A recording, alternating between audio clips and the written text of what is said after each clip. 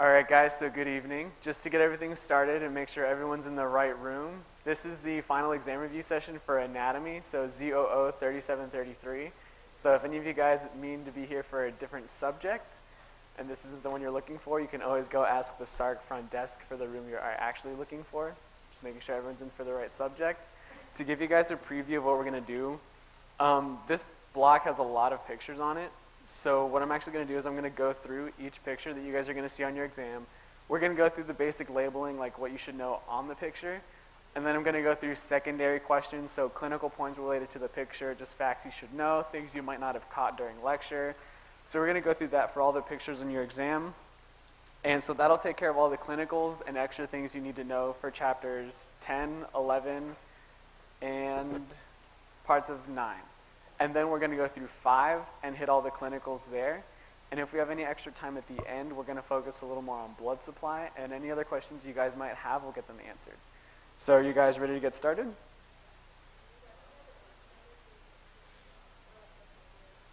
Yeah, for sure. I'll let you guys know. And if you guys can see, I'll have it up here. So if I don't mention it, if I don't mention the page number or what figure it is, just tell me and I'll mention it. All right, so you guys ready to get started? Okay, awesome. So first things first, here we're going to see a frontal picture of our oral cavity. What you guys need to know off the start for basics is this opening of your mouth, what do we call it? Yeah, awesome. Oral cavity proper. In between your lips and your gingiva or your gums is what you can call the vestibule of the mouth.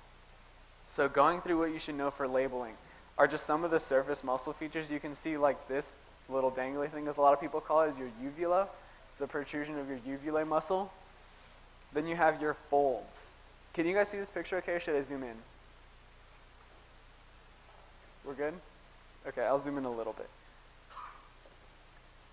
So then you have your two folds. The fold that's most anterior is closest to the tongue. You can call that your palatoglossal fold.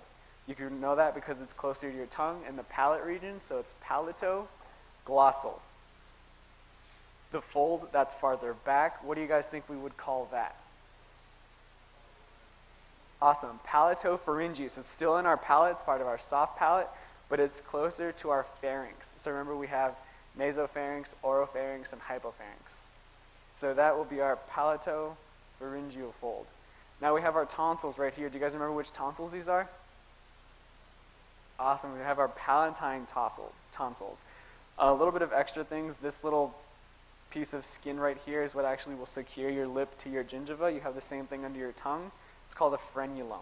He typically doesn't ask about that, but it's kind of important to know. So clinical points in regards to this picture, I'm just going to jot them down right next to the picture while we talk. You can't see it here, but it's important to know while we talk about the oral cavity proper, is one of our biggest salivary glands, the parotid gland. So parotid gland is a salivary gland. How are we going to get that saliva into the mouth? What's the name of that duct? Awesome. So we're going to get that into the mouth via Stenson's duct. Do we know where Stenson's duct opens? Excellent. So it opens at the upper second molar. Not too much extra going on for this picture. I'm focusing a lot on the pictures because they're basically like free points I don't want you guys to miss. It's really easy to get a lot of points from these pictures. So since we hit parotid gland, let's hit our smaller ones, our sublingual and our submandibular.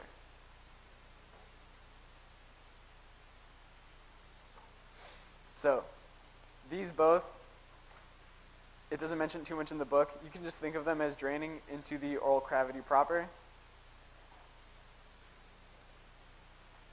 But what are the names of the ducts draining these respective glands? So Bartholin's duct for sublingual or submandibular? So for sublingual, she said Bartholin's duct. Awesome. Bartholin's duct. And now what about for submandibular? That's the W. You got a Wharton's duct. Awesome. So Wharton's duct. It's important to recognize these ducts by name and know which glands they are associated with. So talking about some other clinicals and golden senses we might have, we're going to start with our next picture because they're both pretty commonly and closely associated. This is a posterior view of our oropharynx, or just in general our pharyngeal area. So starting off with structures you'll need to recognize. You need to recognize a lot of the musculature for this picture.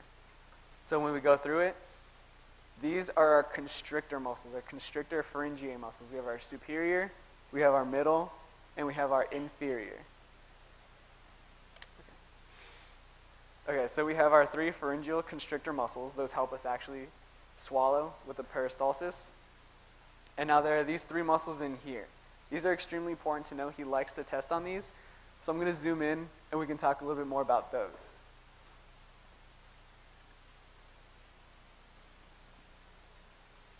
Okay. Hopefully you guys can see that okay. This really thin one right here, what do we call that muscle?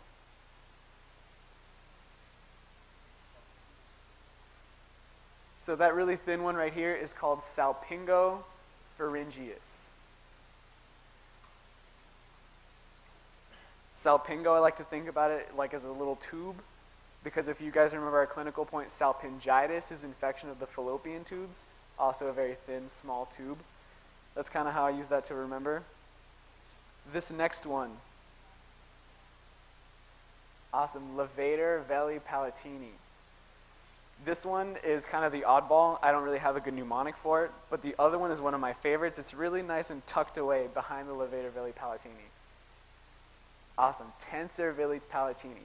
So salpingopharyngeus is most superficial. So S salpingo for superficial. T tensor veli palatini is tucked away underneath levator veli palatini. So that's kind of a little wordplay to help you guys remember those if you have any trouble with that. So going on to any clinical points we have regarding this picture. We talked about our palate or our palatine area.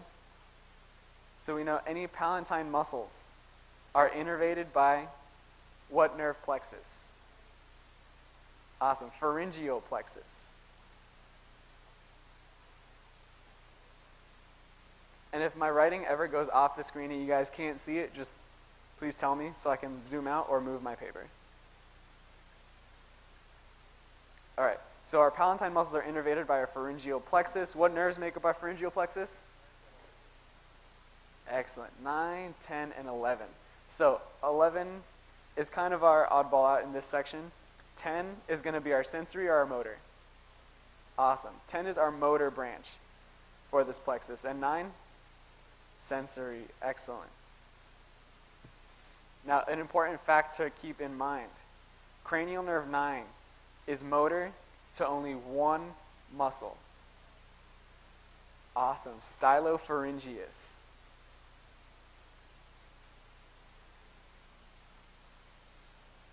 So stylopharyngeus is the only muscle that is innervated by cranial nerve 9 that is motor. Now another muscle we just saw in our picture was the tensor veli palatini. That is a muscle of the palatine group, but it doesn't follow this golden sentence. It is one of the exceptions. Do you guys remember what cranial nerve innervates it? Excellent. Cranial nerve 5. So now that we have the knowledge we need about our pharyngeal plexus, we can talk about some things that it'll actually take care of. So gag reflex. Whenever we have a reflex, we have an afferent and an efferent branch. So our afferent, being our sensory, is which one? Excellent. Cranial nerve 9. Making our efferent, or our motor, I abbreviate EFF, cranial nerve 10. This gag reflex is stimulated by touching the uvula, or the uvulae muscle.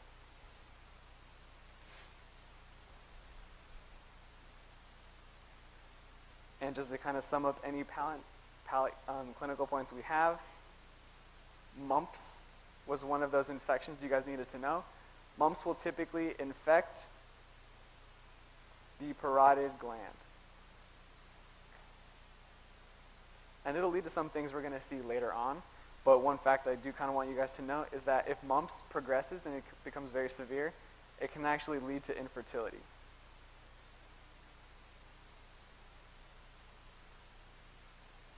guys good so far? Is this pace okay? Awesome. So one fact some people kind of clump together, but you guys should keep separate, is the fact that facial nerve paralysis, so paralysis of cranial nerve 7, if it proceeds untreated, can cause Bell's palsy. So Bell's palsy, you'll see, is drooping of one half of the face. It's kind of similar to Horner's syndrome, but Horner's syndrome is a sympathetic plexus problem. So it's a pathology of the sympathetic plexus. Okay. There's no tongue picture that you guys need to know for your exam, so we're going to hit those clinical points here. All tongue muscles, or you can call them lingual muscles. So all tongue muscles are innervated by which cranial nerve? Awesome, by 12, hypoglossal nerve. This is one of the only times we really see 12 come into a big play. And I showed a picture of this during lecture, and I know he likes to ask about it. Macroglossia, right? Yeah, macroglossia. Macroglossia. Do you guys remember what that is? Awesome. Macro means big. Glossus is our tongue. So it's that really big, swollen tongue. There are a couple of different things that can cause that, such as hypothyroidism, amyloidosis. Amyloidosis is just a deposit of excess protein called amyloid. It's amyloid protein, so pretty easy name to remember. And cretinism.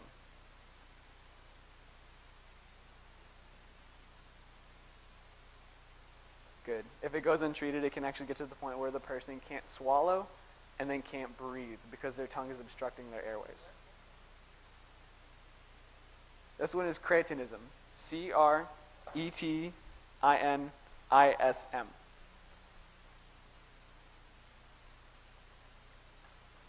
All right, you guys ready to move on? Excellent.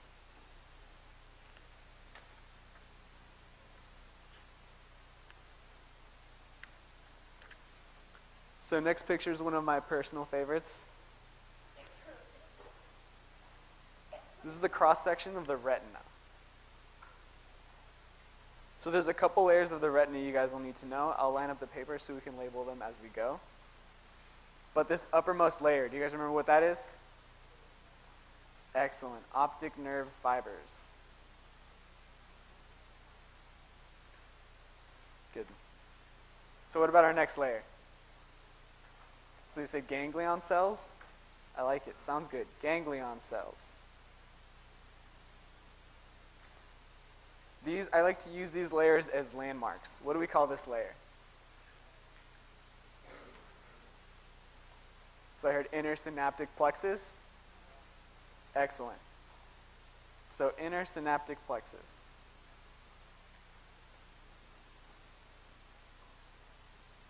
We're going to follow that up with this area right here. I got a little out of order because that word is kind of long. So what are these?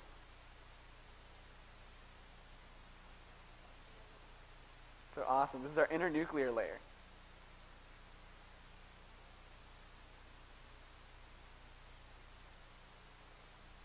Internuclear layer. So we had our inner synaptic plexus. What should we call this? Awesome. Our outer.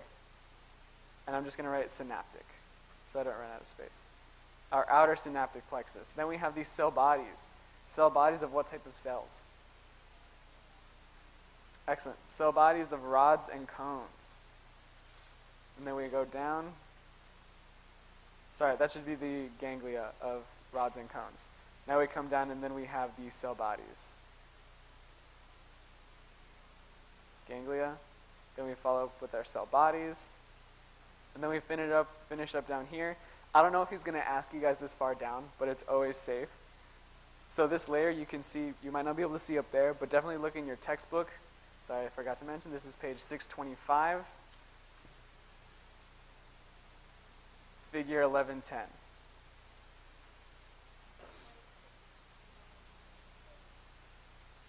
Okay, yeah, sorry, forgot I'm using the second edition. Or 661. Okay, so this bottom layer of cells is called a pigment cells. So this is the pigment layer. And then down here, our last, it looks like our basal layer is the choroid. So remember, you have 3 layers to your eye. You have your retina, your choroid, and then your sclera. All right, so this is easy. You have 1, 2, 3, 4, 5, 6, 7, 8 layers that you could be asked on. He'll probably ask for about 6 of them. That's 12 points right there. That's a whole letter grade's worth of points. Okay, so know this picture very well. Now going into some clinical points.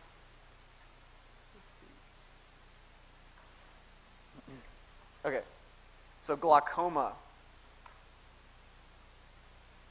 The cause of glaucoma is an obstruction. And obstruction in what structure? Good, in our anterior chamber, specifically our canal of Schlemm.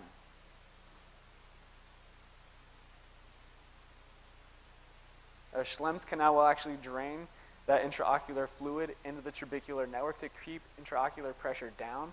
And when it's obstructed, that pressure increases and can cause glaucoma. So other ones are pretty straightforward, like cataracts. It's just the haziness of the optic lens that's caused by protein deposition. One of the weird things that trips up a lot of people is the function of the ciliary muscle. When the ciliary muscle contracts, it actually thickens the optic lens. So remember, we have our ciliary muscle, our zonular fibers, and those will attach to our optic lens. And the thickening of the lens has to do with the crisscross pattern of these fibers, of the zonular fibers. So when it's actually pulled tight, it has a weird reverse effect and actually thickens the lens. Good. Excellent. Not too much in here. Pay a little bit of attention to the blood supply. I know he likes to ask these for secondary questions. So when we start out with our ophthalmic artery, actually going towards the eye, he'll give you a couple different options, but just remember, as you can see right here, up here at the top to follow the blood supply, our ophthalmic artery will actually turn into our central retinal artery. And that's how a lot of the internal blood supply is brought to the eye.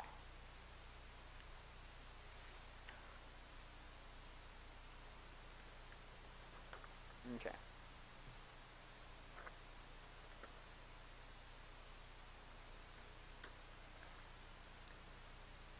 One of my personal favorites, because there's a lot to go on here, is the tympanic membrane. So covering the tympanic membrane, let's just cover our quick labeling here. We have our pars flaccida. We have our pars tensa. And now what is this? Awesome, the cone of light. So what we're actually going to see is, you can see here the head of the malleus, and you can see where the malleus presses up against the tympanic membrane, because that's what holds it. And that'll take us into our clinical points.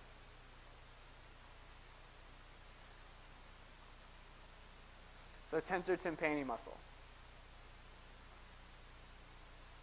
What's the innervation for tensor tympani? Awesome, trigeminal, cranial nerve 5.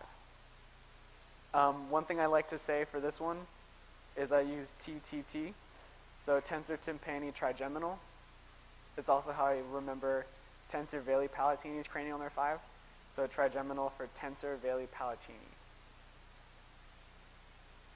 So while we're talking about these muscles, let's talk about stapedius muscle. Yeah, cranial nerve 5, branch 3. Thank you for that detail. Oh yeah, that's a good point. So you brought that up. There's 3 T's. So that'll help you remember specifically mandibular branch of cranial nerve 5. It's a good point. Thank you. So stapedius muscle. I like to use stapedius S or 7, cranial nerve 7. What do we call that? What's another name for it? Excellent. Facial nerve. Okay. So while we're talking about this, again, like I said, the labeling on these pictures should be free points for you guys. That's why this exam is one of the most straightforward exams, because there's a lot of labeling.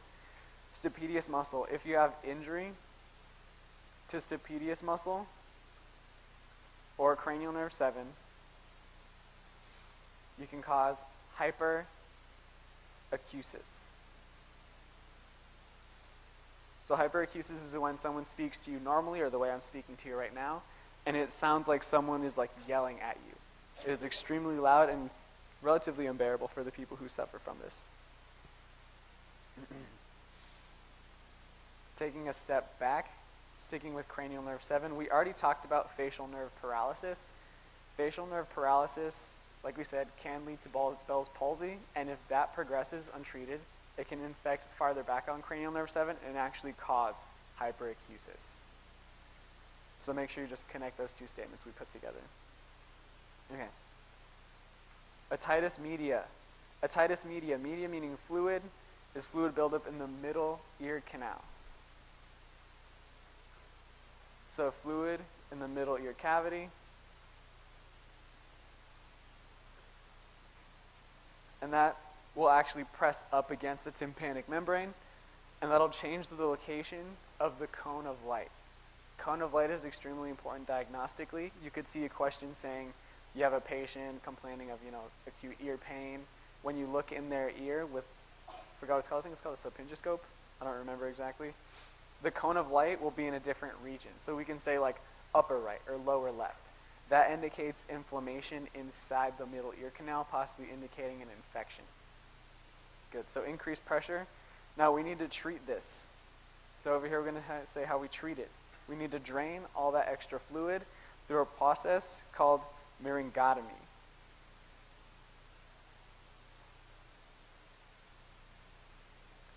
So for myringotomy, you essentially just take a scalpel, make an incision in the ear canal, in the tympanic membrane, insert a tube, and allow the fluid to drain naturally.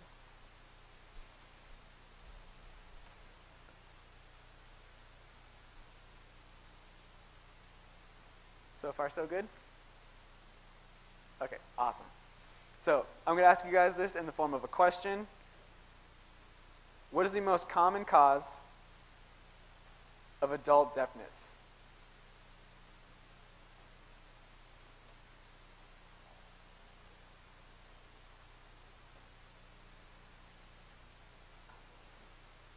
Otosclerosis, thank you. OTO, auto like otitis media. Otosclerosis. So otosclerosis, the way that happens is actually calcification or hardening of the annular ligament. And if you guys don't remember, when we have our stapedius muscle, it looks like a little horseshoe. Stapedius muscle will insert into our oval window through contact with the annular ligament. And then we'll see like our utricle and our vestibule up here and our cochleas over here. Just putting that picture together. Annular ligament is extremely important. It helps with the conduction of those sound waves. So sticking on the same topic of our cochlea, a secondary question he might like to ask in regards to the conduction of hearing. If you unfurl the cochlea, it looks similar to this. It's like a little worm. So as you actually enter deeper into the cochlea, so meaning farther this way. So as we go, I'm going to use a different color to show you guys this. As you guys go deeper into the cochlea, this is where we'll receive sounds of a lower frequency. So those really low notes in your textbook, it gives the example of about 20 hertz. It's an extremely low note. That gets conducted deeper in the cochlea. More towards the beginning, we'll have our higher frequency sounds. And in your book, it gives the example of about 20,000 hertz. This might make up 1 or 2 questions on your exam. Sometimes he likes to ask about it because he just briefly touches over it in lecture, but it's still important to understand the conduction Also, this can actually cause some injury of the ear if you listen to something that's too loud. It can cause excess vibrations and actually tear apart some of the cells. Okay. A little bit more on this topic. While we're following up, this is a cross-section of the cochlea. This in here, we're going to call that the, oh, thank you. This in here will be our membranous labyrinth. And these sections out here will be our bony labyrinth.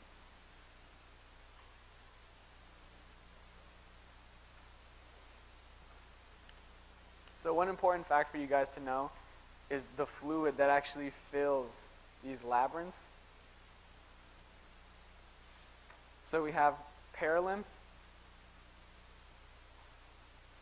and we have endolymph.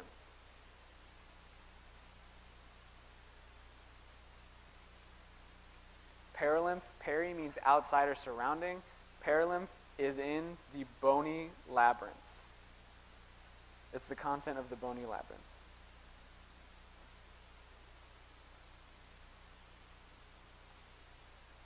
So our endolymph, endo meaning inside, is in our membranous.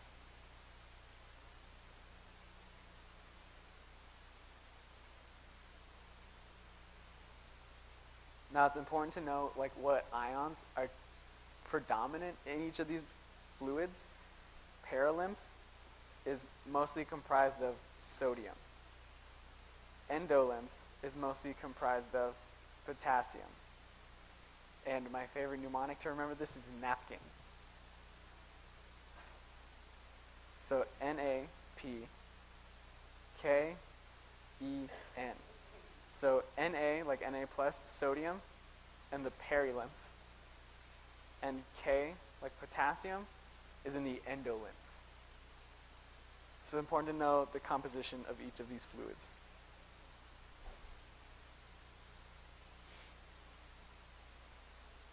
Okay, so far so good. Any questions on this? Excellent, we'll move on. This is probably one of the second most important pictures on your exam that we're going to get to.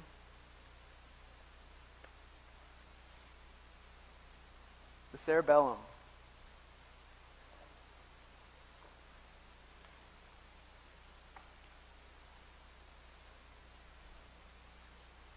So it doesn't translate accurately, but here in the second edition, it's figure 1041. So let's talk a little bit about our cerebellum.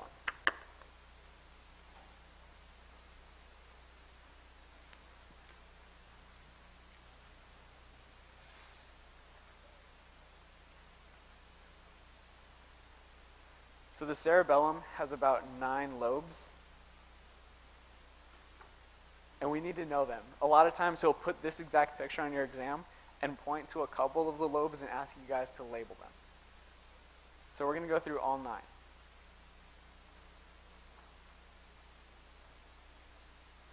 All right, so our first lobe is closest. I like to start you guys at the superior border up here right next to the pons. Because remember, here we have midbrain, here we have pons, and down here we have medulla oblongata. So closest to the pons is our lingula. I used to think of the pons as like one of those frozen flag posts, and lingula meaning like tongue. You know, a lot of people like to stick their tongues to the frozen flagpoles. So that's what I used to tell myself. For the first one, lick the flagpole, is lingula. After our second lobe, do you guys know what that is? Because I had a couple people say it. Excellent. Central lobule. Central lobule. What about after that? Culmen. Excellent. Culmen. Culmen is one of our largest lobes of the cerebellum. So after culmen, we'll see declive. What about after declive? Excellent. Folia. Folia. And these last 4 are the tricky ones for a lot of people. So what do you guys think about the next one? Tuber. Excellent. Now this is a little weird. What I used to tell myself is folia. It makes me think of foliage like on a tree. And trees have very thick tree trunks. They're like tubes. So I think of like a tree standing on a big tuber. So after tuber, what do we see? Good, pyramid. And then? Excellent, uvula, kind of like in our mouth. And then our last one, nodule, excellent. 9, nodule. A regular SI attendee told me a really cool mnemonic for this, but I don't remember it because it was pretty intense. So if I remember it later, I'll post it on the Facebook page for you guys to look at. It was pretty cool. So let's talk about some clinical points involving the cerebellum.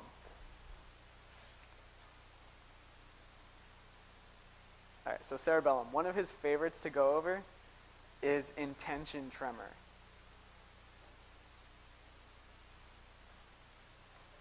So intention tremor meaning whenever you make a conscious movement to go, let's say, like pick up this marker, a patient will start to shake as soon as they consciously make a motion, as opposed to intention tremor where you'd see in Parkinson's where the person's just constantly shaking. So intention tremor is caused by cerebellar injury, so injury to the cerebellum. This also has to do with a lot the fact that cerebellum is responsible for coordinating complex movements. For example, you guys learn about like extension, flexion, but when you have like extension at the hip, while you flex at the hip, while you dorsiflex at your ankle, while you like pronate, a lot of these complex motions are coordinated by the cerebellum and are actually lost during cerebellar injury. Okay. So let's see. A couple other ones that I wanted to mention to you guys is hemi-neglect. Not exactly associated with the cerebellum. A lot of times this is associated with, I think it was, oh no, that's a different one. This one is still cerebellar. Cerebellum.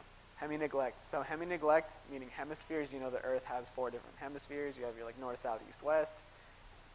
Hemisphere, meaning if you split someone's face or their person in half, they ignore their lesser dominant half. So for example, I'm right-handed. If I were to be diagnosed with hemi-neglect, my person would ignore my left side because it doesn't recognize it. So we're going to follow up with it doesn't, spelled that wrong, doesn't recognize non-dominant half.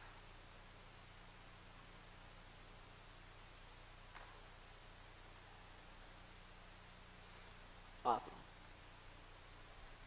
So another one he talked about was astrognosis. And this one I think is really cool. So astrognosis, this is the one that is typically associated with posterior parietal injuries. And it's actually inability to recognize various objects based on senses other than sight. So based on touch is typically the most common.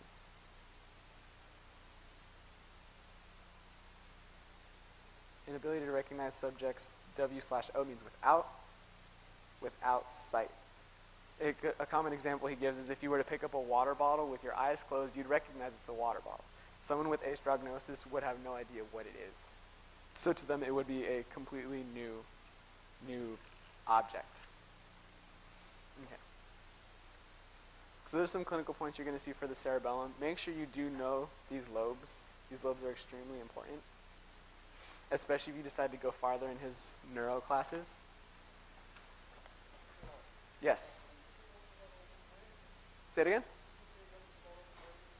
He's not going over the entirety of the brain. He did note that you need to know the first 25 pages of this chapter where you cover things like reflex arcs and just like basic neurobiology.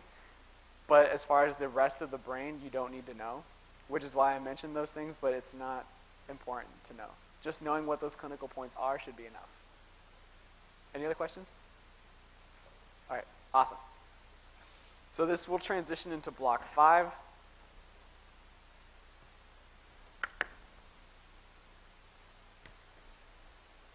Okay, so the cross-section of the penis is one of the male external genitalia pictures you're going to see.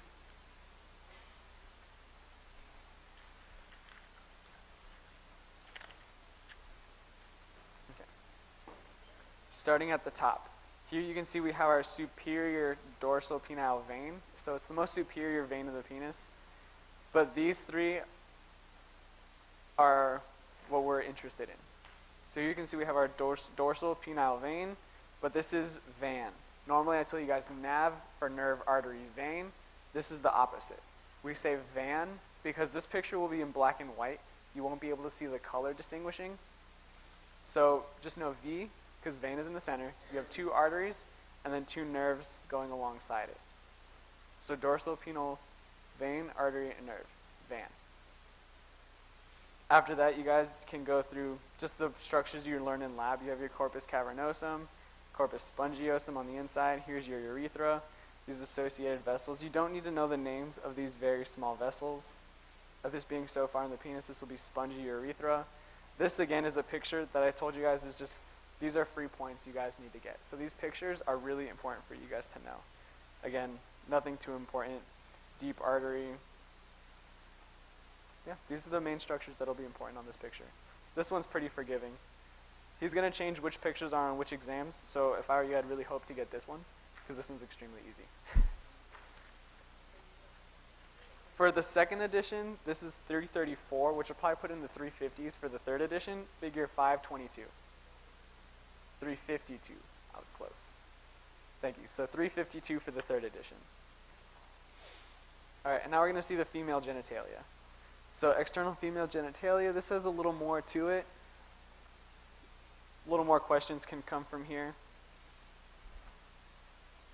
So if you guys can see these structures, can you see those okay? Ish. Out of focus? Okay, that's a little better.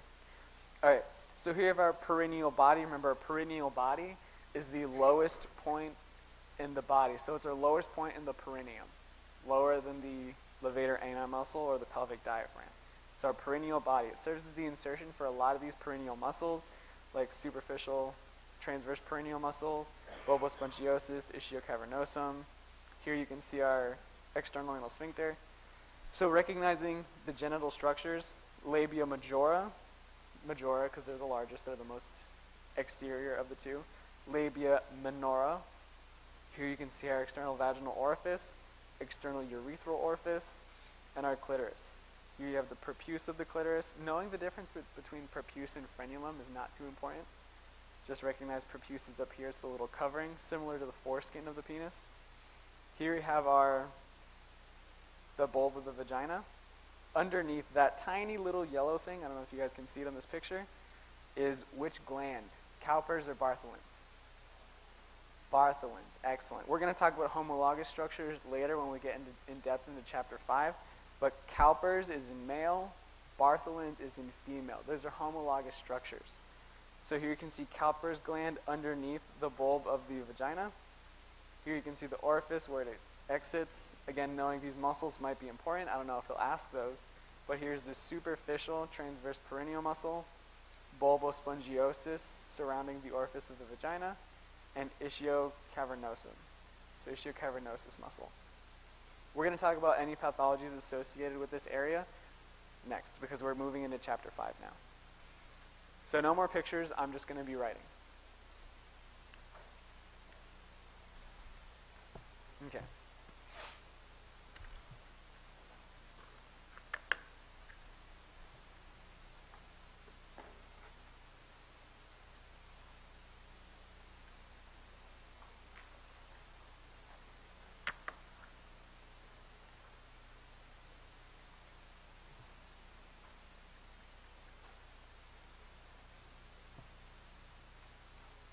Okay. So starting with a couple random things that, again, are pretty out there. They have no real tie to a lot of things we talked about, but typically turn into questions, are the contents of Alcock's canal. Alcock's canal goes by another name. Some people call it like the pudendal canal. So by calling it the pudendal canal, we can kind of guess the contents.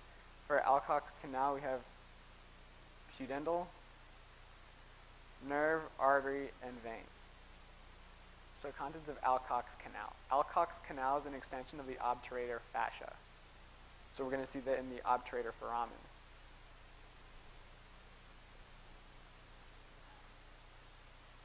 sorry, let me correct this. Yeah, I was just about to correct that. What throws a lot of people off and occasionally catches me is pudendal nerve comes with internal pudendal nerve and artery, but there is no internal pudendal artery. Sorry, no internal pudendal nerve. Thank you for that clarification. Which we're going to get into this in a little bit, because I know he likes to throw an internal pudendal nerve, and it throws a lot of people off for episiotomy, but that's a clinical point we're going to hit when we focus on the female genitalia. So pudendal nerve, and internal pudendal artery and vein. All right, so next we're going to hit the muscles that make up the levator ani. So levator ani is comprised of 3 different muscles. Our pubococcygeus, our puborectalis, and our ischio coccygeus. Sorry, thank you. Iliococcygeus. Stuck on the ischio now. Our iliococcygeus. All right, moving on. One of the more important structures, I should say, of this area is the prostate. So the male prostate is homologous to what structure in the female? Awesome. Our periurethral glands of Skene. I'm preparing this masterpiece of a drawing so I can show you guys some important structures. All right. So before we get started, different colors to label. This area down here, so these dilations, we're going to call them our seminal colliculus.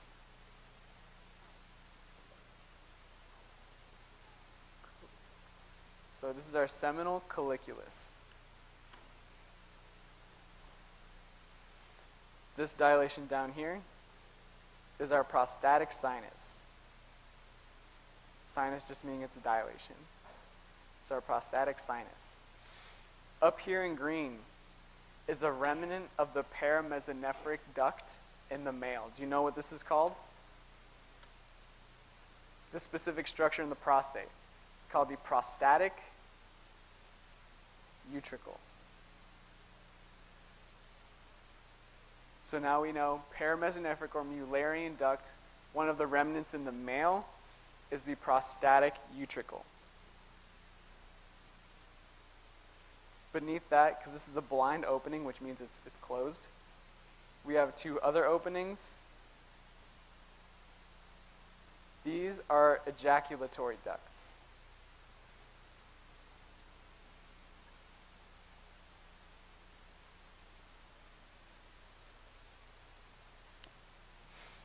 So those open here into the seminal colliculus.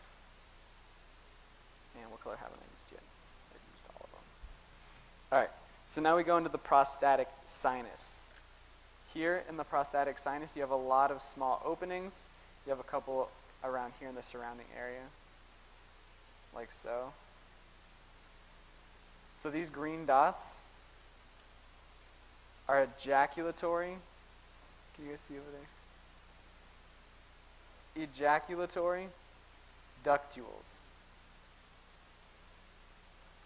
Okay, so now let's talk about function of these. So we said prostatic utricle is a blind opening, meaning it has no function. Ejaculatory ducts are where we're going to see semen being ejaculated into the male urethra after they've gone through the vas deferens and met in the seminal vesicles. The seminal vesicle secretion joining what is now, it's pre-ejaculated, so pre-ejaculatory semen. When it gets towards the seminal vesicles, it inserts its secretion, which is high in fructose. It's extremely important you guys know it's high in fructose, because that fructose serves as the energy to actually start the sperm going. Because the sperm require a large amount of fructose to serve those mitochondria that power their tail to help them swim against the current caused by the fallopian tubes. So again, that's an extremely important fact to know about the secretions of the seminal vesicles, and they'll eject here, the ejaculatory ducts. Seminal colliculus, we talked about this space right here is a dilation. And these ejaculatory ducts are where we're going to empty out the prostatic secretions that gets mixed with the semen. The seminal vesicles have a mildly alkaline secretion, which means it's mildly basic. Now, the prostatic secretions, so I always tell myself P, prostate, and this is getting a little bit into the Gen Chem if you don't remember much Gen Chem. Here's a little crash course.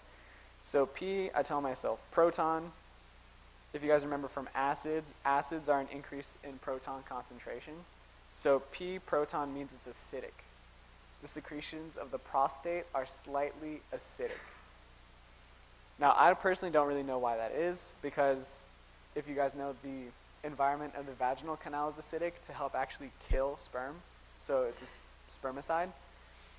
And this acidic secretion is mostly meant to buffer the alkaline secretion of the seminal vesicles. But I'm thinking the vaginal secretions would do that anyway. So this is how I remember it, because I think it's counterintuitive. But your body knows what it's doing. So again, important to know that those secretions are acidic.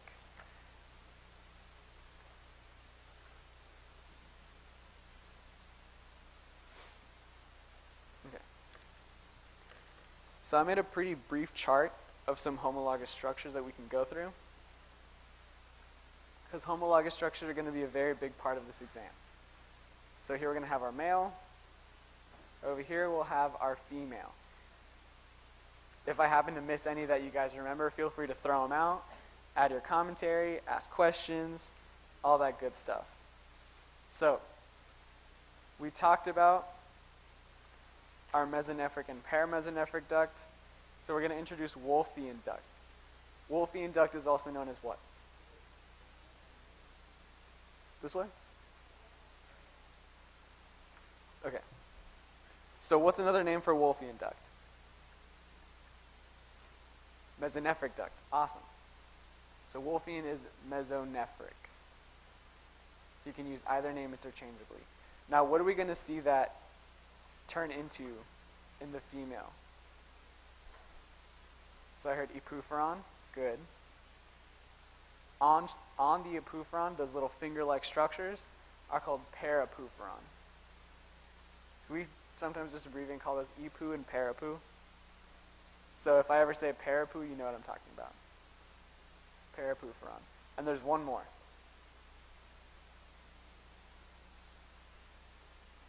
Starts with a G. Awesome. Gartner's duct. Gartner's duct. So doing it the other way, let's talk about the paramesonephric. Also called, awesome, I heard a couple people say it, Mullerian. Also called the Mullerian duct.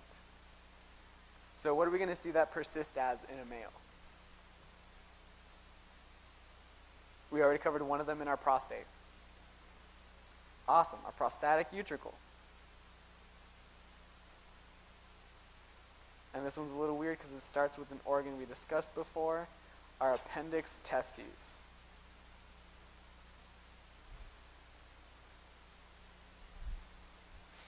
Going into our blood supply, the inferior vesical artery in a male is homologous to what in a female? Vaginal artery. Awesome. Vaginal artery. All right. Now here we have our artery of the ductus deferens. Now females don't have vas deferens, so we need to know what the homologous structure in female is for the artery of the ductus deferens. Awesome, our uterine artery. And one thing I like to say to kind of help you guys remember that is if you have your bladder right here in the female, you can see that, yeah, in a female, the uterus sits on top of it. This angle right here is extremely, extremely important. It's anteriorly tilted 90 degrees. Any less, and you have probable habitual abortion. If it's retroverted, you can cause habitual abortion. So positioning of the uterus is extremely important. So this would be for a female. In a male, however, you don't have a uterus, So here on our bladder, on the posterior side, here we'll put our prostate. Here we're going to see our seminal vesicles, approximately the same location. So this is how I recognize, there's your ductus deferens going, there you go. So this is how I suggest you guys remember artery of the ductus deferens is homologous to the uterine artery. Okay, let's see what else I got. We already hit these. Cowper's gland is homologous to what in the female? Awesome. Bartholin's gland. A possible follow-up question you can see is Cowper's gland opens into which part of the male urethra? So membranous urethra? Awesome. So Cowper's gland goes after the prostate. So we have our preprostatic, our prostatic, our membranous, which is where Cowper's gland is, and Cowper's gland will actually open into parts of the spongy urethra. Again, not the most important fact to know, but something to keep your eye out for. Okay, so now we're going to talk about contents of inguinal canal. In male, contents of your inguinal canal is mostly the spermatic cord. However, in female, the contents of the inguinal canal are, so it's a ligament, good. Good, the round ligament, also called the teres ligament. So round ligament or teres ligament. One thing he likes to ask occasionally is the insertion of the round ligament.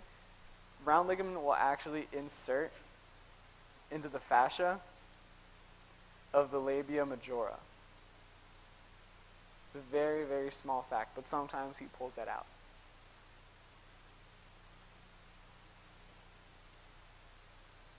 And our last one that we hit not too long ago is our prostate. And our prostate in the female is awesome. Periurethral glands of Skene. Or you can also call them Skene's glands. Periurethral glands of Skene. Awesome. So this is mostly a brief overview of some of the really important homologous structures you guys will see questions on that have secondary questions that a lot of people miss up. Any questions so far? Okay, so I wrote here that it inserts into the fascia of the labia majora.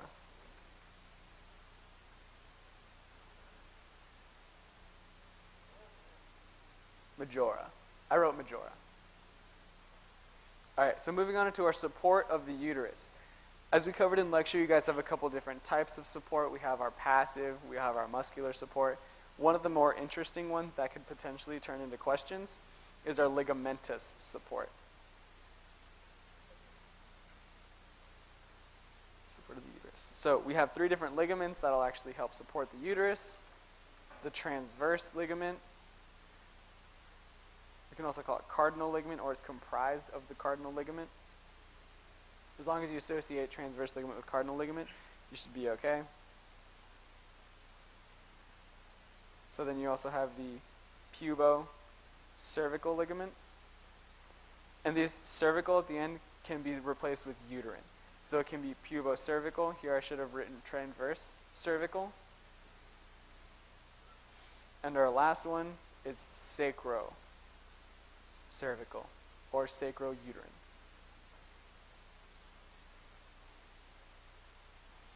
Okay, awesome. So these are the structures helping support our uterus. And while we're on that topic, talking about some pathologies typically associated with that.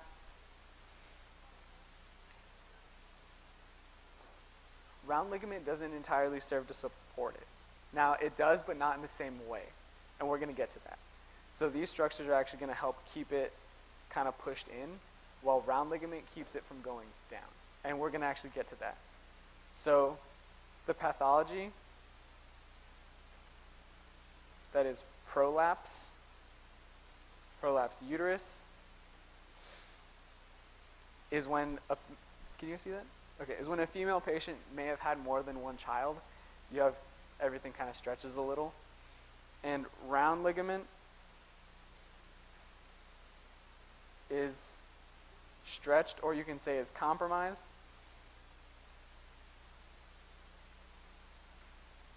here, our internal os, we'll say our internal os is about here, and our external os is here.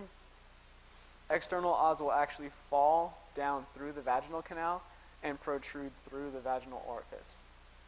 So that is prolapse of our uterus. Now, when that happens, kind of like with those Glad Force Flex trash bags, you just have to re-pull the support tight. So you retighten the round ligament, and then you just suture it together. So round ligament is stretched. To treat, simply you just tighten the ligament. Not the worst thing that can happen. Now, one of our other pathologies that we talked about is the habitual abortion. Yeah?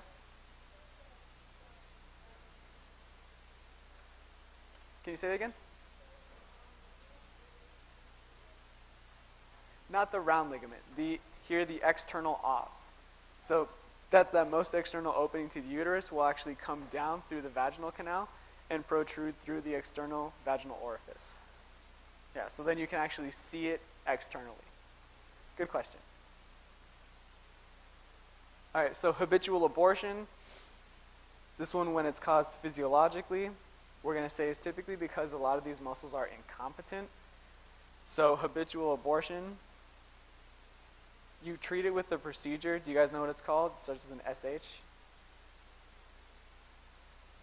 The internal os is incompetent specifically.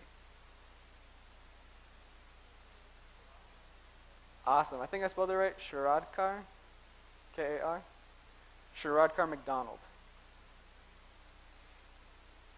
So what happens with this procedure is internal os is incompetent.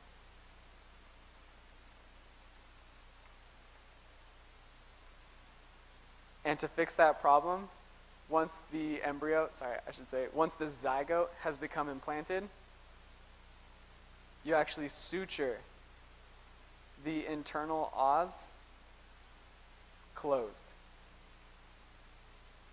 Now, this will prevent that habitual abortion until the fetus is large enough to support itself and when it has a fully implanted placenta. So can you repeat that? Awesome. So she said about 36 weeks in. So 36 weeks into gestation. Okay.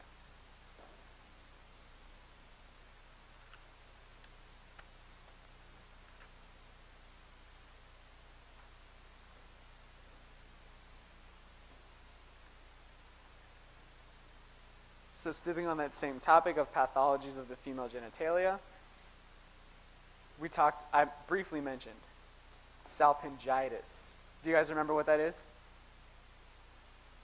Good, so awesome. Infection and inflammation. Infection/inflammation of the fallopian tubes.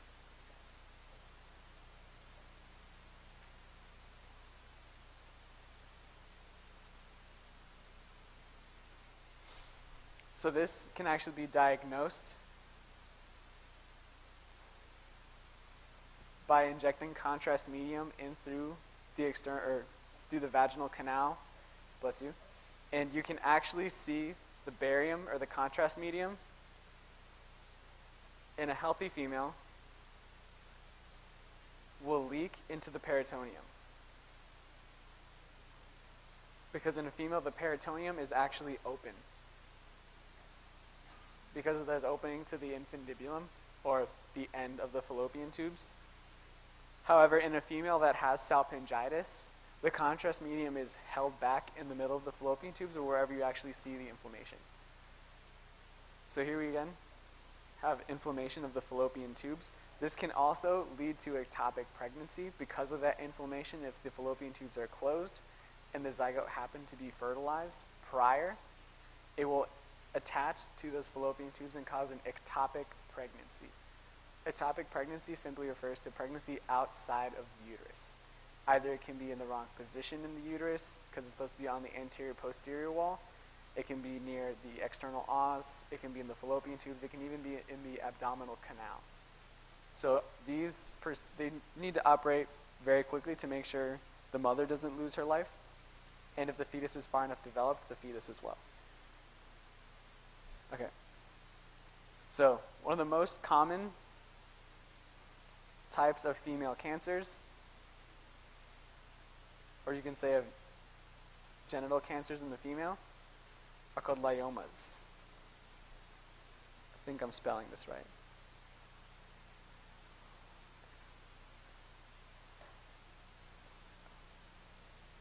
Awesome. Leiomyomas. So these are the most common cancer in the female, and these are tumors in the uterus.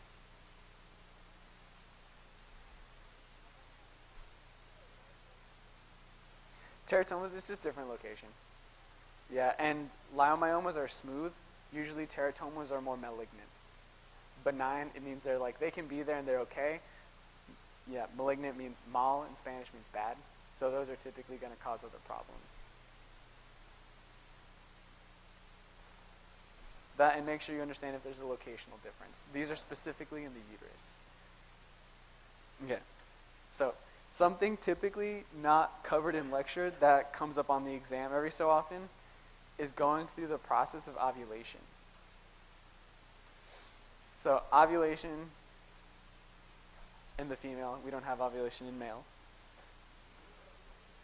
Yeah.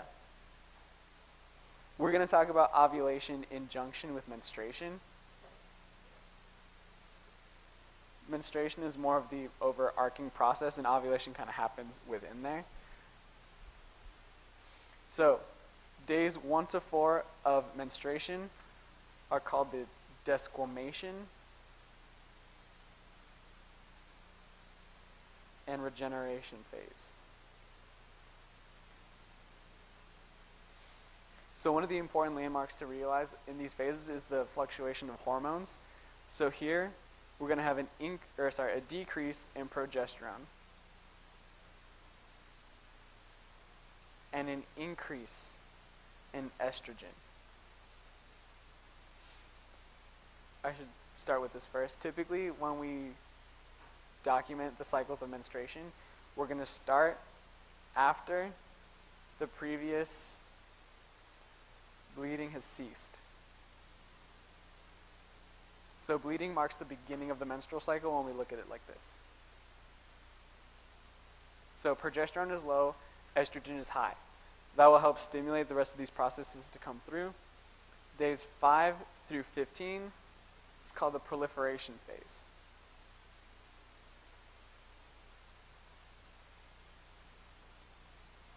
Okay. Proliferation phase, still mainly controlled by estrogen. So I'll write that, estrogen dominated.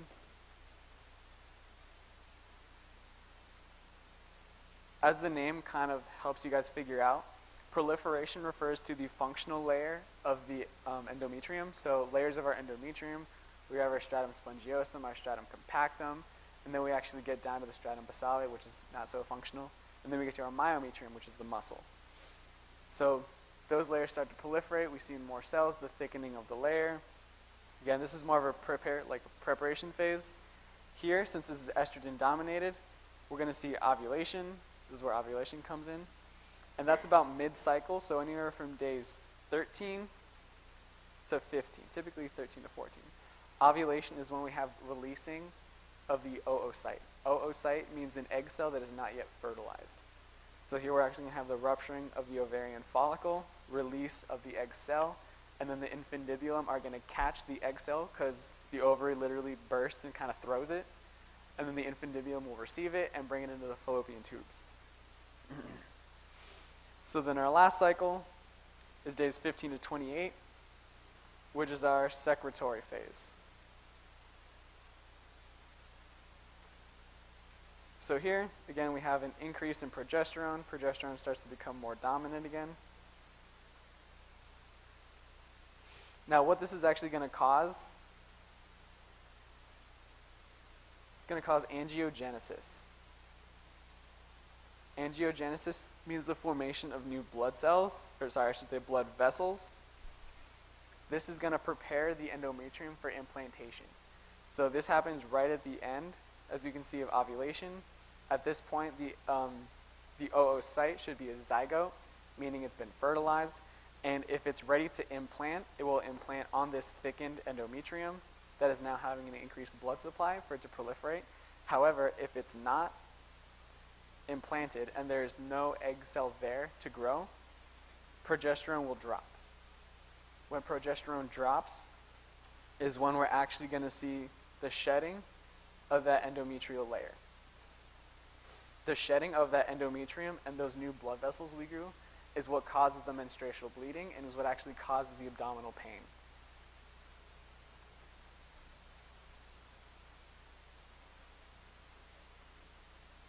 All right, everyone's keeping up okay?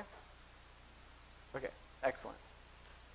We have a little bit less than an hour to go, so you're almost there. So some other, I think I have enough room here. We're going to talk about the scrotum now, moving on towards the male.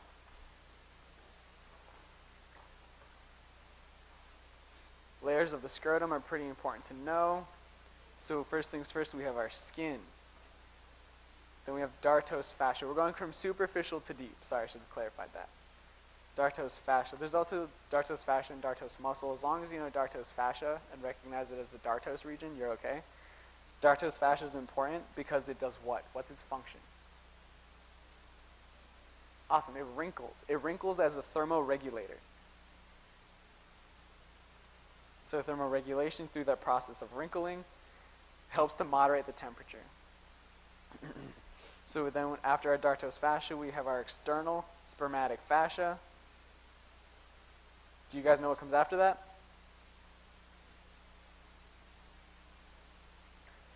Awesome, cremaster muscle. Cremaster muscle is the master muscle, and we're going to see why. After cremaster muscle, we have our internal spermatic fascia. And here we can see our cremaster sandwich. Hope I have enough room at the end. And then we have our tunica vaginalis. Okay. So from these layers, not only is it important to know the order and like any of the functions they have, but it's important to know where they come from. So skin obviously comes from the skin of the abdomen. Not like your skin comes from anywhere different. So skin, again, comes from skin.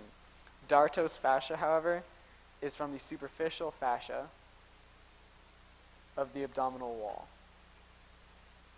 Again, not one of the trickiest ones. And here's my favorite section, the cremaster muscle and the cremaster sandwich. Actually, I highlighted that in a different color because I like it so much. Cremaster sandwich is these three.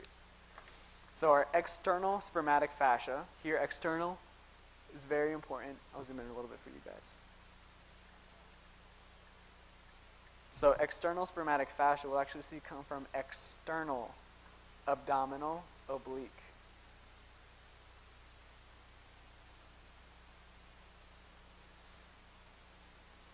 All right, now cremaster muscle. Do you guys know where cremaster muscle comes from? Excellent. Our internal abdominal oblique. And as we covered in block 2, internal spermatic fascia comes from, excellent, transversalis fascia.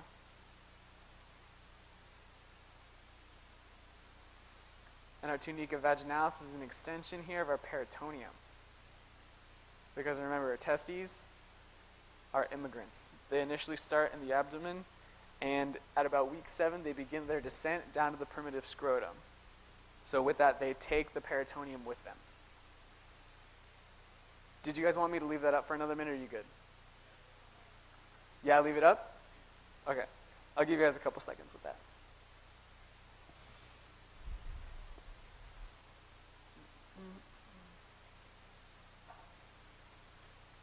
Yes?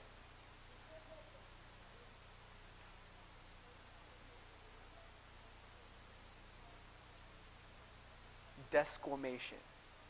Desquamation. No problem. Desquamation. Are you guys good? Ready to move on? Awesome. All right. So we're gonna keep bouncing back and forth between male and female structures here, just to keep it a little exciting. So now we're gonna cover contents of the broad ligament.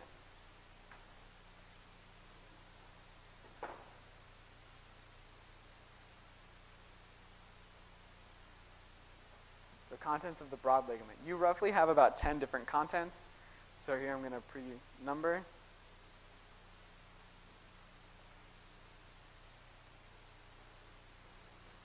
Okay, so one of our first contents is our uterine nerve, artery, and vein. So we have our uterine nerve, artery, and vein. We're going to have our ovarian nerve, artery, and vein.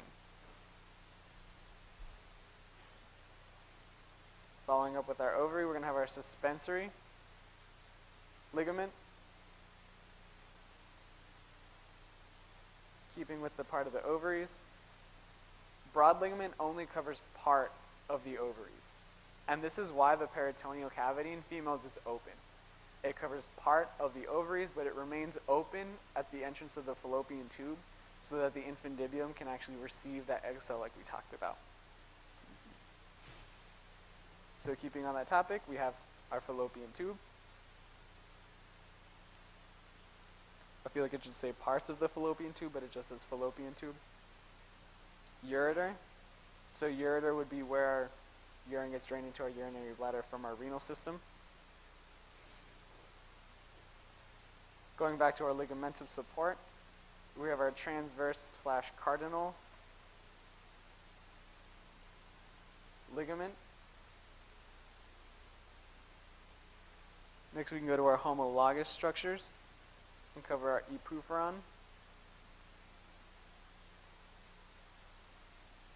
/ para, I'm going to just leave it parapu, / Gardner's duct. Lots of remnants in the female.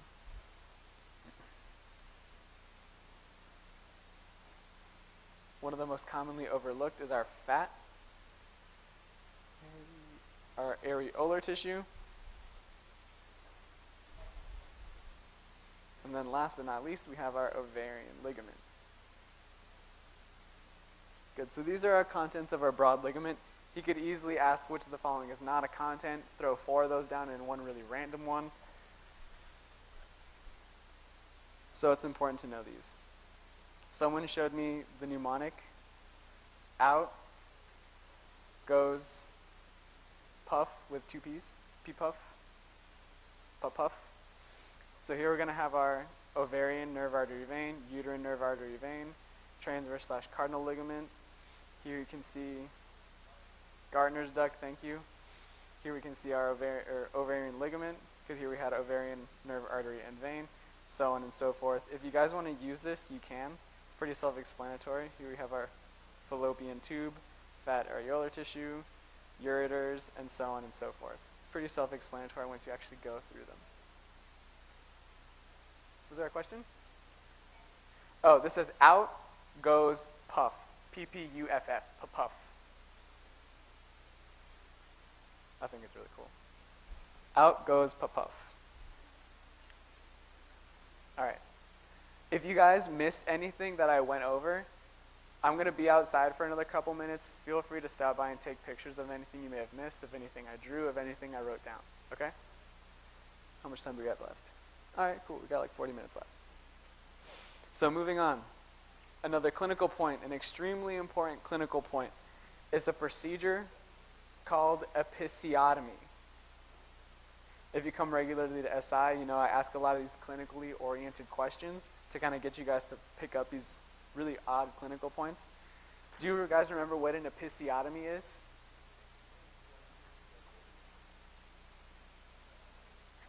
It's a surgical incision of something. Good enough. Great way to start. So, it is a surgical procedure, so whenever we do surgery, we always start with anesthetics. So anesthetizing either the entire body with general anesthetics or acute anesthetics. Here, we're going to anesthetize pudendal nerve. And this is where he loves to trick people up. Sometimes he'll say internal pudendal nerve, external pudendal nerve, or pudendal nerve. Or he'll throw something else in there like sciatic nerve, something in this general area. Just remember, there is no internal pudendal nerve, just pudendal nerve. So we anesthetize pudendal nerve, and we're actually going to cut one of the pelvic floor muscles, because typically when a female is delivering and the orifice isn't dilated enough, you can see rupture at the perineal body, and this is very, very bad. Perineal body is a very tough structure that serves as the insertion from all those pelvic floor muscles. Injury to the pelvic floor, and this is a self-study question, so you guys might want to make note of this. Injury to the muscles of the pelvic floor can lead to fecal incontinence, urinary incontinence. You can also see prolapse because of the muscular support of the vagina. That's another good one. Those are the big ones. Just lack of support of those general structures. And if it's in a male, because for some reason pelvic floor injury of the male, bulbospongiosis muscle contraction is important for erection. It's also important for ejaculation. So these functions will be inhibited in a male with pelvic floor injuries. Okay, but you're going to cut pubococcygeus. The pubococcygeus muscle will actually be severed in an effort to kind of relieve that pressure and aid in delivery. Granted, healing isn't that great, but it's better than rupturing the perineal body, which is an avascular structure, which would not heal really at all. Okay. So this episiotomy is extremely important. You may not need to know the name, however, knowing that in a situation where a female is having trouble with delivery because of the lack of dilation, knowing this procedure is extremely important. Okay. So sticking with the topic of reproduction, I'm almost out of paper. He mentioned this briefly in lecture, so we're going to go over it in a little more detail. Spermatogenesis. A process I think is really cool.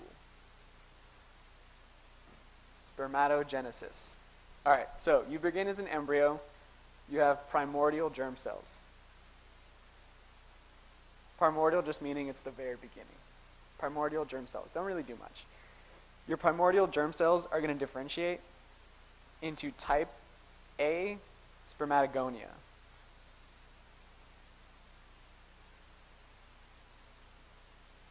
Type A spermatogonia. Type A spermatogonia undergo mitotic cell division. This is why, as opposed to females, males have a limitless supply of sperm because of this mitotic division. So, type A spermatogonia undergo mitotic division. It's kind of hard to do this with arrows, but some of these cells differentiate. You always have a supply of type A spermatogonia, but some of them differentiate into type B spermatogonia. I'm not going to read it, it's a long word. Type B spermatogonia. So type B spermatogonia will also undergo some replication, but the most important part to note is that they turn into primary spermatocytes.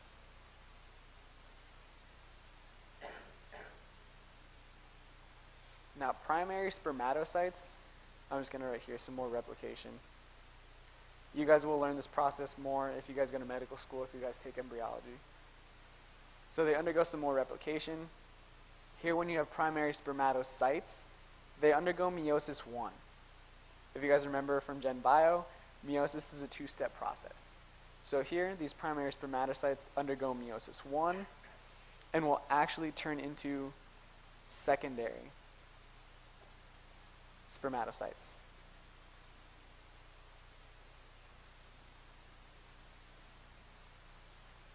Okay. Now, at this point, it should be about month 5 of gestation. A female, sorry, we're stuck in male. Thinking about female. Female's exciting. So you're at secondary spermatocytes. Secondary spermatocytes will complete meiosis 2. And here they're going to turn into spermatids. At this point, there's 4 of them. 4 spermatids. Now, to go from spermatids to mature sperm is a very simple process. In your book, it describes it as morphologic changes. He mentioned in lecture, again, a little more than you need to know, but just in case, formation of the acrosome. Acrosome is a little pouch of enzymes at the tip of the head of the sperm cell, which will actually allow it to digest those layers of the egg cell. So if you guys remember our zona pellucida, which is glycoprotein, and our corona radiata, which is those leftover follicular cells. So at this point, we have 4 mature sperm. Success. Okay, so now we're going to go over to the female side. Your anatomy book doesn't go into as much detail about this one as I would like, so I'm going to try and keep it brief. This process is called oogenesis. So again, it follows a lot of the same trend. We start out with primordial oogonia.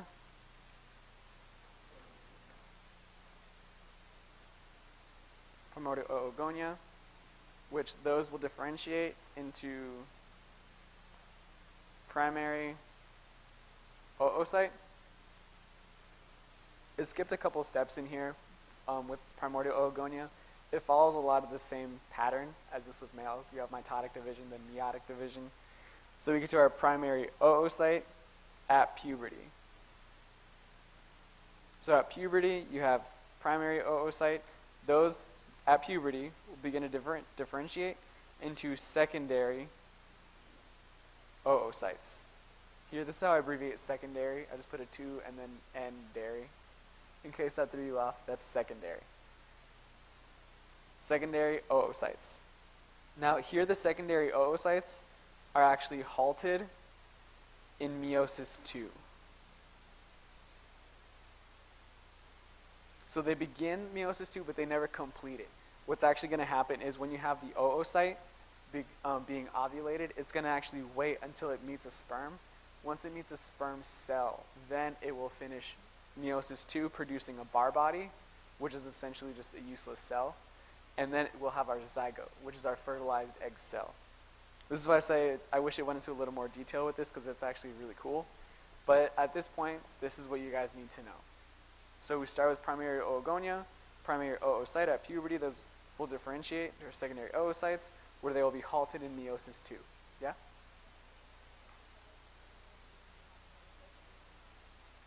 Yeah.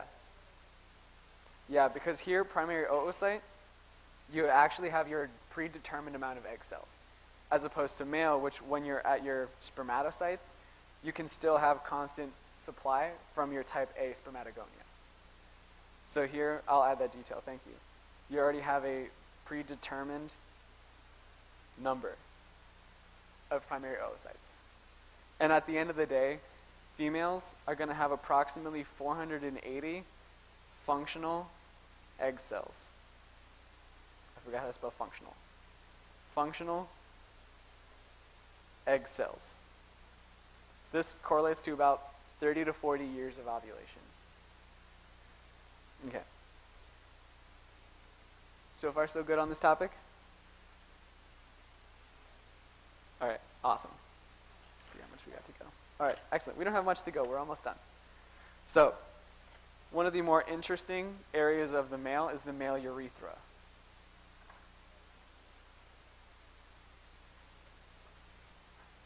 So male urethra is broken up into a couple different sections based on epithelium. You know, you guys have your preprostatic, prostatic, membranous, and spongy urethra. Then you have the epithelium at the external orifice. So here, breaking it down, our prostatic urethra epithelium type is our urothelium. Urothelium is also called transitional epithelium, and this one is very special because it looks cuboidal. However, when you have exertion of pressure onto it, for example from urine or from here in the prostatic urethra, possible semen, they actually get squished and they form this almost umbrella-like top. They look like a big mushroom. So they have some give for stretching when there is compression because of fluid. So in our prostatic urethra, we have urothelium. Now in our bulbar and membranous urethra, we can have one of two types. It's either pseudo spelled that wrong.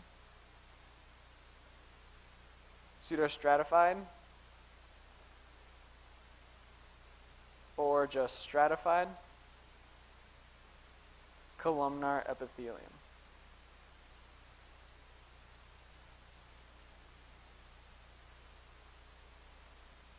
And our last change is near the orifice of the penis. That dilation, called the navicular fossa, is covered by squamous epithelium.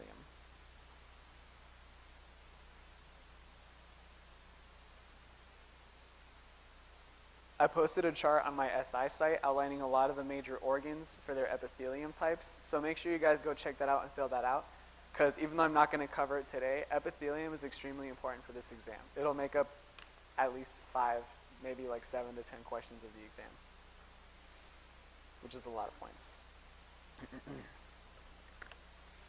Okay. Little backtrack in a detail.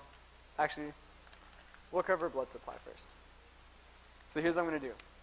I'm going to draw a picture for you guys, and in no way, shape, or form is this picture anatomically accurate, referring to the direction of the arteries or their size, because there's a picture of it in your book. However, it's extremely cluttered and extremely confusing.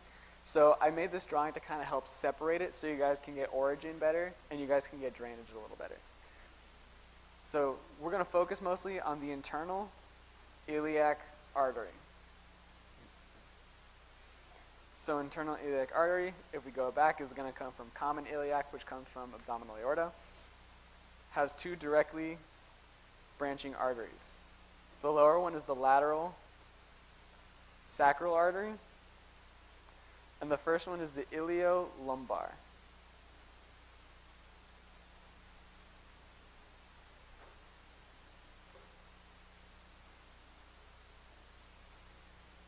Now, so after this, we're going to have a bifurcation. This will split it into anterior internal iliac and posterior internal iliac. So from here, I'm going to change colors so you guys can kind of see that. Posterior is pretty nice and easy. Posterior will then branch, bless you, off to our superior gluteal artery, and here our inferior gluteal artery. One important fact that you mentioned during lecture is that your S1 nerve root is about in this area. So this is where your S1 will come through. Just kind of a good orientation fact to kind of help locate where you are. So here now we're in our sacral area, going towards our, if you guys remember, our greater and lesser piriformis hiatus, lesser sciatic foramen, and all that good stuff from block 1. So now looking at our branches of our anterior, one of the branches we have come off is our internal pudendal artery. Internal pudendal artery has its own branches. It'll branch off and give us middle rectal and inferior vesical artery.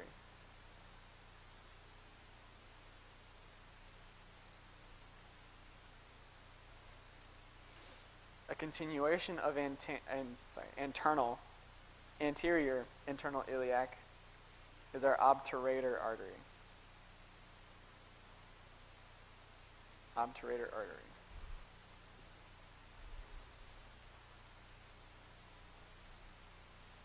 And here, one of our last branches of internal iliac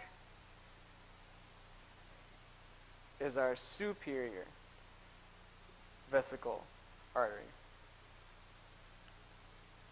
A little important thing to note is that when you're talking about uterine life, right here is actually going to be called the umbilical artery. However, you guys know umbilical artery becomes ischemic, it dies off because you no longer have an umbilical cord after birth.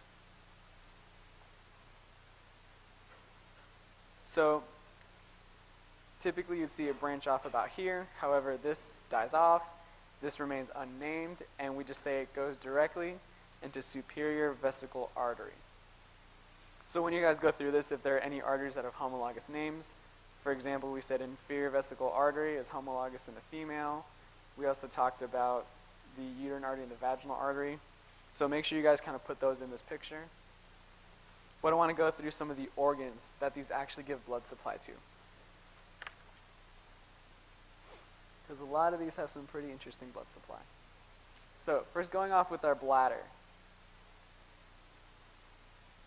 So bladder is going to have both vesical arteries. Vesical refers to the bladder. So we're going to have our superior vesicle and our inferior vesicle. One of the other arteries serving the bladder is the obturator artery. And then to finish off, our inferior gluteal.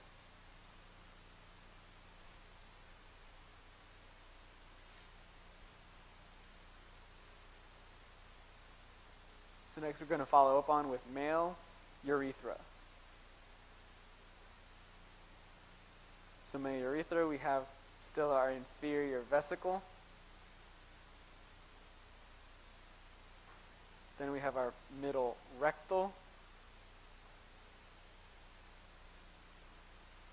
And later on, internal pudendal artery.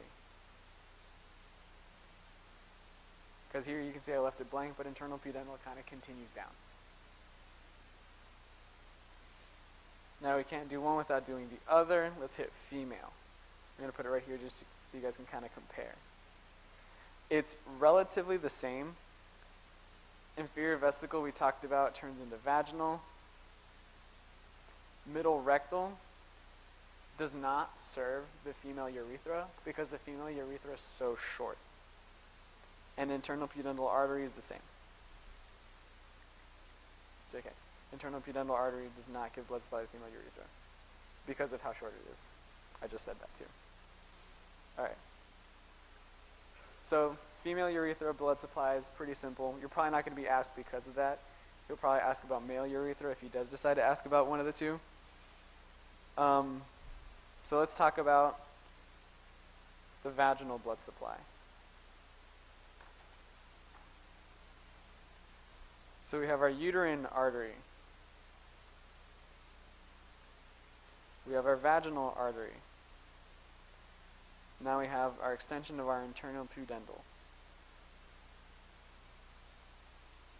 The blood supply here is pretty straightforward. It repeats a lot for these structures because they're so close together. The female uterus is pretty similar. We have uterine artery, and then we have ovarian artery. If you guys remember, ovarian artery and testicular artery, before we have sexual differentiation, are referred to as our gonadal arteries. And those gonadal arteries come directly off of abdominal aorta, and the left one will drain where? Into abdominal aorta or somewhere else? Left renal, awesome. So left gonadal, testicular, or ovarian artery will drain directly into left renal, while the right side will drain directly into inferior vena cava. Good. Let's see. Another important one is fallopian tube. Fallopian tube. Great part is it's exactly the same as uterus. So we have our uterine artery and our ovarian artery. And now one of the things that's specific to males is our prostate. So prostate, we have our inferior vesical artery, our middle rectal artery,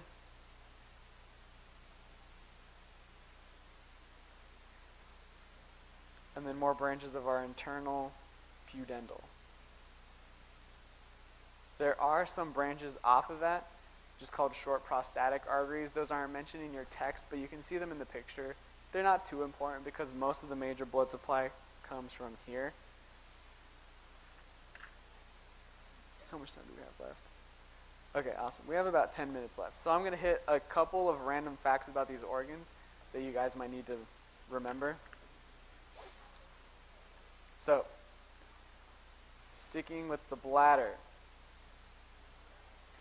Bladder at its average maximum capacity can hold about 700 milliliters, average. Some people's more, some people's less. However, urge to micturate or to urinate, so micturition, happens at about 250 to 300 milliliters. He's not going to put numbers really close together. So knowing the window 250 to 300 milliliters is fine for the urge of micturition.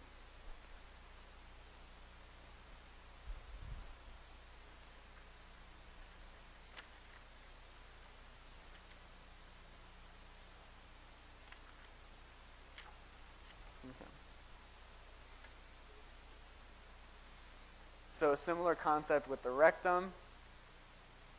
Rectum has no real max capacity unless we talk about Hirschsprung's disease. But the rectum urge to defecate is at about approximately 25% filling of the rectal ampulla.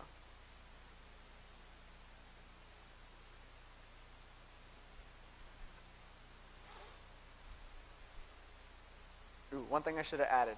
The muscle that controls the micturition of the bladder is called detrusor muscle. That actually surrounds the bladder.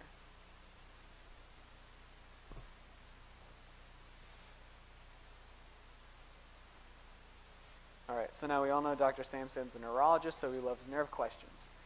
We have our sympathetic nerves that we learned about for GI, but we learned about our sympathetic nerve here for our sacral region. Do you guys remember what that's called? Starts with P, pelvic. Awesome, pelvic splanchnic nerve. Pelvic splanchnic nerve, do you guys know the roots? So S2 to S4, good, good. So, bless you. Pelvic splanchnic is sympathetic. It covers a lot of the sympathetic functions covered in this area. We're going to hit a little of the derivatives of the sympathetic function once we cover the other golden nerve of this area, pudendal nerve. Is pudendal nerve sympathetic, parasympathetic, somatic?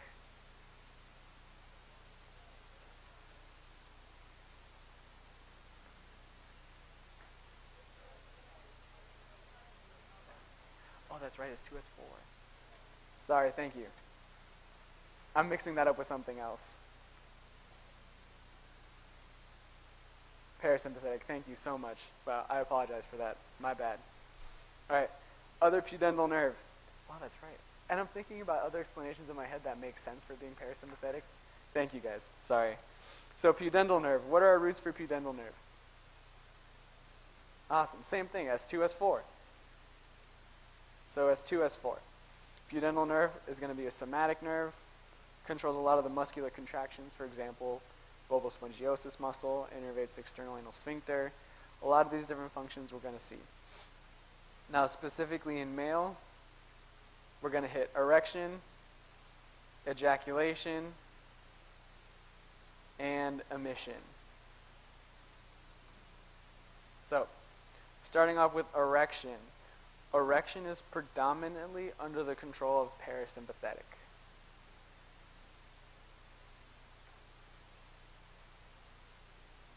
So parasympathetic. This will actually dilate those blood vessels.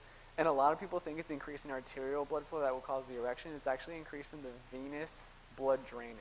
Because you guys remember that large dorsal vein of the penis will actually help support the structure, while a lot of the lower veins will actually help expand the corpus cavernosum.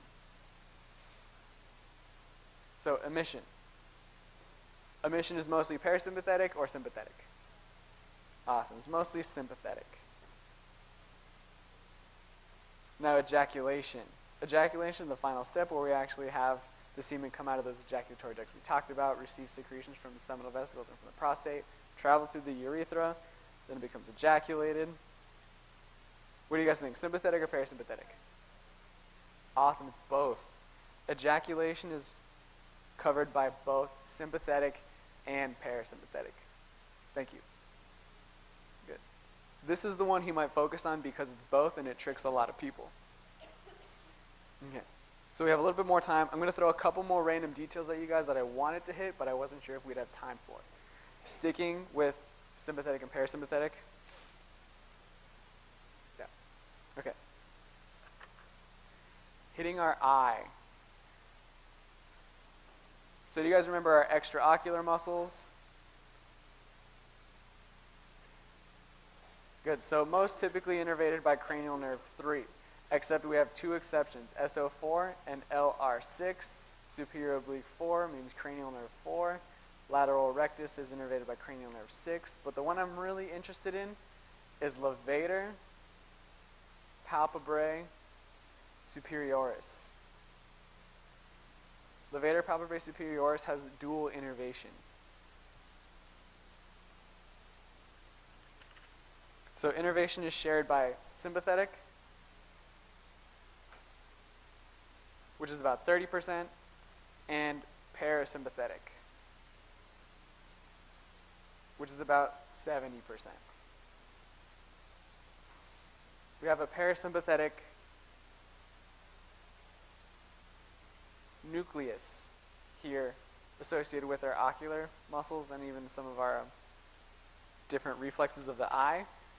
It's called the Edinger-Westphal nucleus.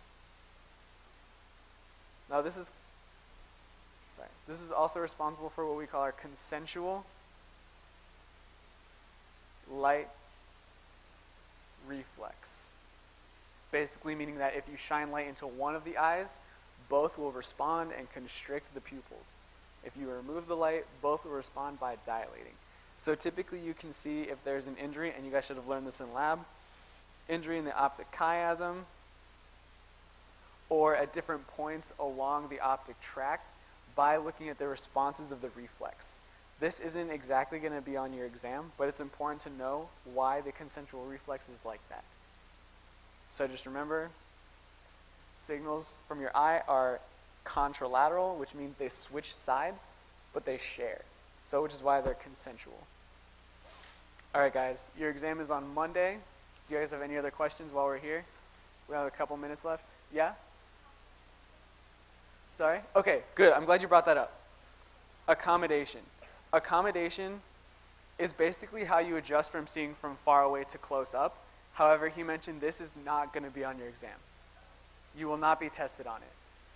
Yeah, I know. It's kind of annoying, but accommodation just has to do with constriction of the pupils to see something close up because you do not need much light, and medial rotation. However, you don't need to know this for your exam.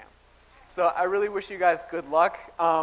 My exam review from last semester is on YouTube. You can just go to YouTube and type in UCF Study Union, ZOO 3733. It'll come up. I covered some of the charts I posted on SI. On my SI Google site, I also posted a link to UCF SARC Vimeo, which has 4 2-hour videos of exam reviews done in the past, where they go through all the study material I've posted for you. So if you guys want a very, very good overall review covering everything, definitely watch those videos and go through all those study guides and fill them out and test yourselves. Yes, the link for Vimeo is on my SARC site. YouTube, just go to YouTube and look for the channel of UCF SARC Study Union. This one will be posted in about 5 minutes on YouTube on that same channel. UCF SARC Study Union. I'll write it down. No, because those exam questions were gone over in the videos I posted on Vimeo.